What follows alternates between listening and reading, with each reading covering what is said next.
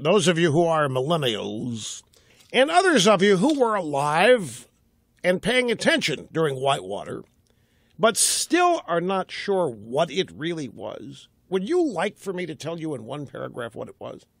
You really want to know what Whitewater was?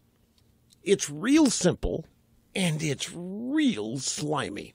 Whitewater, the Clintons' Whitewater scam with Jim McDougal and his wife Susan. He was the money guy. Clintons didn't have any money. It was a real estate scam where they bought development property, resort-type property, near bodies of water and so forth, Whitewater in Arkansas.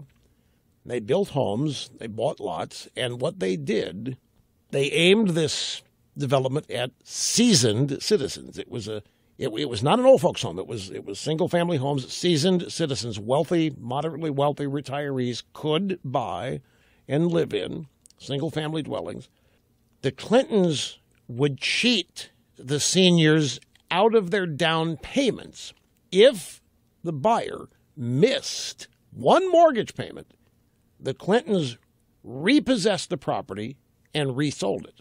And they did this over and over and over. It was a scam designed to sell property to people who couldn't afford it.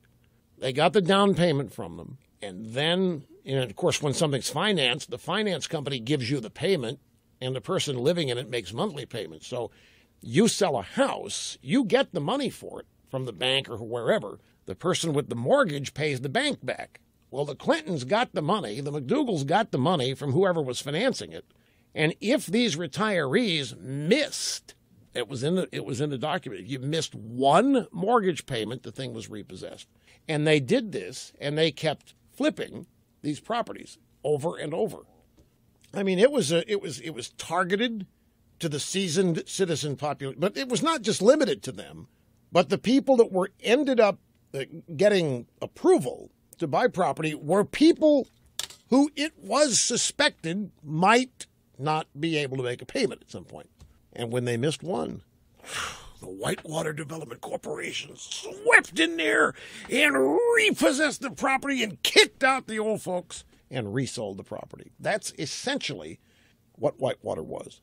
Now, it took the New York Times, how many days and reams of paper and words to explain it all. But if you're like me and you can make the complex understandable, that's essentially what it was. The Clintons were the original predatory lenders. The Clintons were the ones that showed the subprime guys how it's done. You qualify people who aren't qualified. You take advantage of when they can't pay. You repossess and you resell it. The subprime was obviously a little different than that, but that's what Whitewater was. It was a get-rich-quick scheme. It was designed to sell again and again properties over and over. Not sell a bunch of properties, just sell a few and flip them. Predatory lending. And the Clintons, that's what everybody else did. There weren't any legitimately wealthy people. Everybody cheated people. I mean, hell, that's what liberals think anyway. They don't need to resent rich people on the come. They do anyway. They don't believe that wealth is legitimate unless it's inherited like the Kennedys. Let me give you another explanation of what Whitewater was, and it's actually a better one than the one I gave you. It comes from, interestingly enough, Peter Schweitzer. And his book, what was the title of his book, was Do As I Say, Not As I Do. And this page 108 and 109. Now the Schweitzer book, Do As I Say, Not As I Do, was not a hit piece on the Clintons per se. It was a book that chronicled the hypocrisy of a whole bunch of liberal politicians and public figures. It contained data, information on the Clintons, but if you remember, it hit a lot of people. And here's what Schweitzer wrote about Whitewater.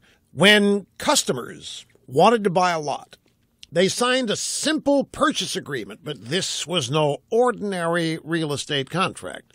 The small print at the bottom read, in the event the default continues for 30 days, payments made by the purchaser shall be considered as rent for the use of the premises. So in other words, the buyers did not actually take ownership of their property until the final payment was made. If a buyer missed just one monthly payment, all of their previous payments would be classified as rent, and they would lose their equity. That's what Whitewater was. Miss one payment. Doesn't matter how much you've paid prior, you lose your equity. You're automatically reclassified as a renter. And guess where the equity ended up being transferred to? Well, the people at Whitewater that ran it. It would be the McDougals and the Clintons. So you ended up losing all your equity. You became a renter if you missed just one payment. The fine print in the clause just read to you. And in some cases, they could foreclose.